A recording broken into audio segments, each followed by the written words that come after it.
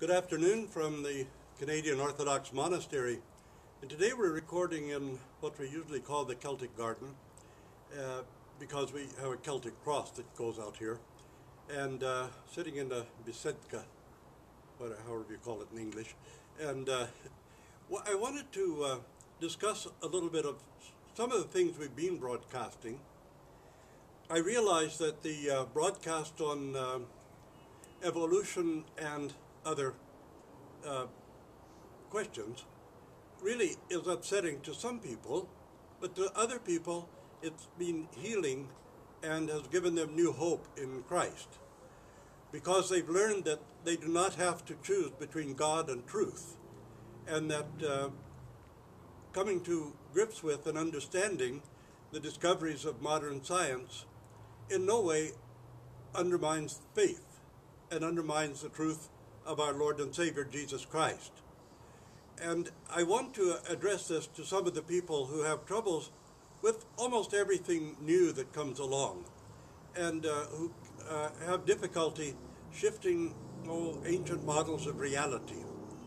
The difficulty is that so many of the models of reality and so many of the ideas that were formed in medieval times became a kind of model of reality for people, which were shaped into a basic religious ideology.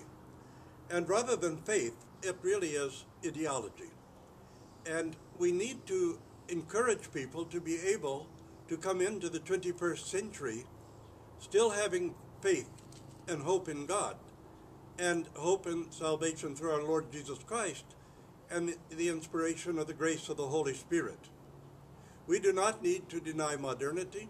We do not need to deny the realities that have been discovered in science or in medicine in order to have faith. Indeed, I think if we cannot come face to face with these things and accept gracefully what has been proved and demonstrated to be true through science and medicine in our new era, I think then that our faith is actually questionable.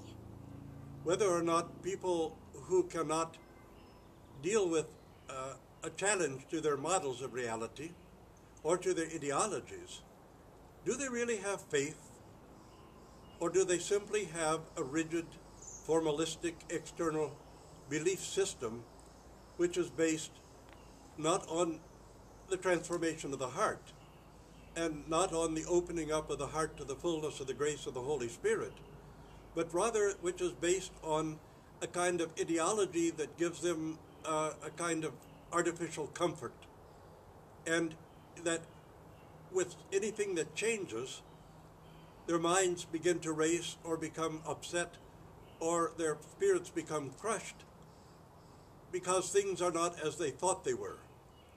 Does that really constitute a faith in God, or does it constitute a faith in your own rigid inflexible mental condition?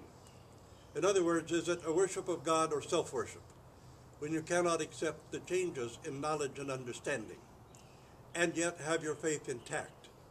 So this is what I would like to call upon people to think about very seriously. Can you really claim to have faith in our Lord Jesus Christ and in God and the grace of the Holy Spirit when you're incapable of maintaining that faith in the light of the knowledge that we've gained through modern science and modern medicine, and simply through empirical experience over the last few centuries? This is something that everyone should think deeply about and should pray about, because you cannot make the changes go away. You cannot make reality go away. Truth is never harmed by reality, and reality is never a contradiction to truth.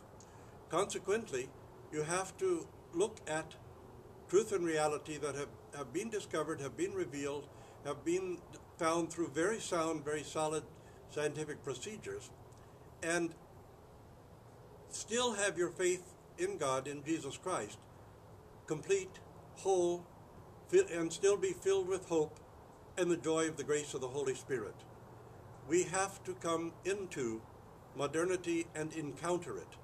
But we have to encounter it in terms which can be comprehended and understood by those living in our age. Of course, we've passed already into postmodernity, and yet not even come to grips with modernity. To come to grips with does not mean to accept everything in the moral scheme of things, and certainly not to accept the way people's lives are lived. Modernity has been an endless round of war and destruction, and it has been a crushing of the human spirit in so many ways. So by coming to grips with modernity and postmodernity, what we really want to do is to demonstrate that the Orthodox Church can fill the void, fill the vacuum, return hope and joy to people living in this era, seeing what we've been through in the past and seeing what we're going through at the present.